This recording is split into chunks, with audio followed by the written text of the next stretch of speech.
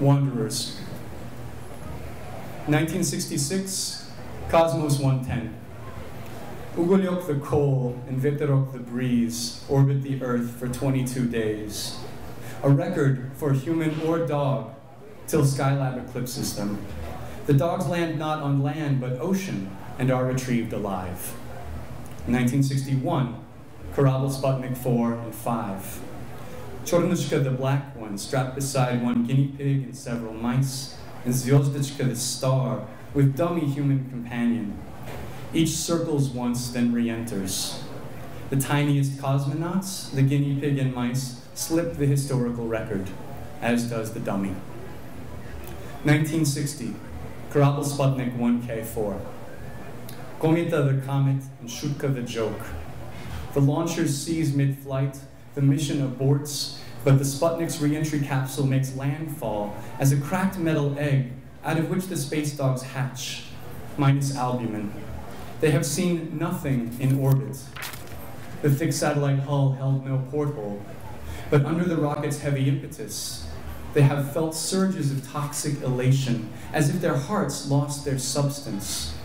Though buckled in their harnesses and gauges, in their guts and liquids they flew, weightless.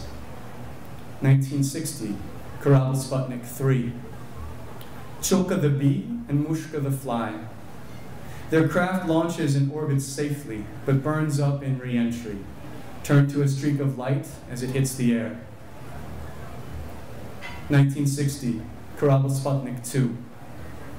Belka the squirrel and Strelka the arrow aboard. A year after their mission, Strelka bears a litter of 6 pups. Khrushchev presents one named Pushinka, the little pup, to young Caroline Kennedy in a complicated gesture of diplomacy. The first daughter, startled, holds the first dog, the first child of a post-orbit generation, warily.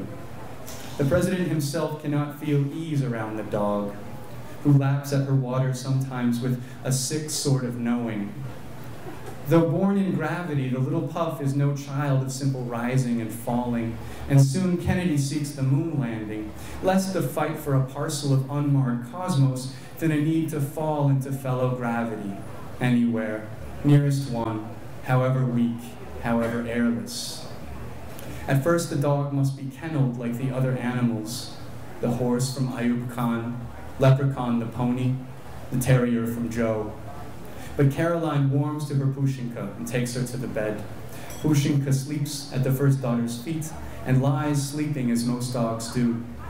One night, weeks collecting many such nights, Jack feels in his throat a tiny bead of breath that wishes free, pulls from inside his neck, grips firm to lift him as if like a hound by the scruff, back to what? The clouds? He coughs hard. The muscular bead breaks. He walks to the window, opens it a crack, lets in the air of the district, sopping his hot wash rags. 1960, Korabl Sputnik. Chaika the seagull and Lisichka the fox. The combustion chambers in the rocket boosters burn through, and rocket and Sputnik explode less than 30 seconds into flight. We've always known how quickly bodies fall to fire, but in recent centuries we've added more exotic species of burning. Fire by spark of electricity, by gasoline, by hydrogen, by coal, uranium, chemical exposure, by explosion upon roadway, an explosion upon water, an explosion upon liftoff, on landing, even at the apex of the sky.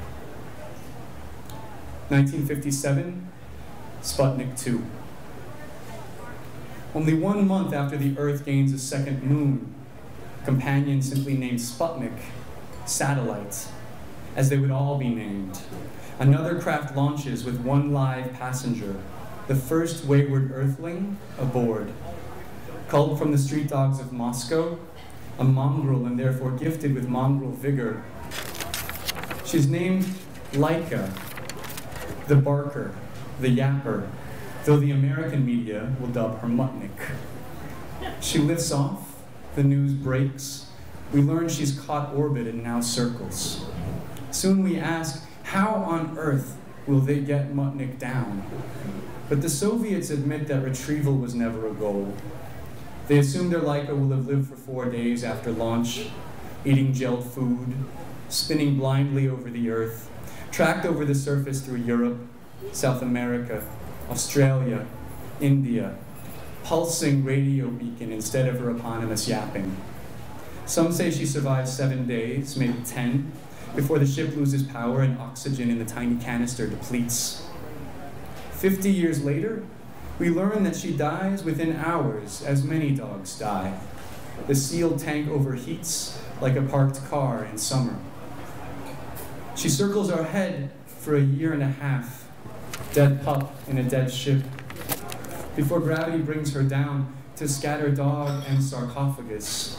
Who knew something as ubiquitous as air could pull a satellite to ashes? And it's too romantic to mention that her particles still seed clouds, rain down, turn to sugar, then to wood, perhaps burn again. She's lent her dust to 50 years of cycles. Matter is a loose crochet of energy. Not even energy can die.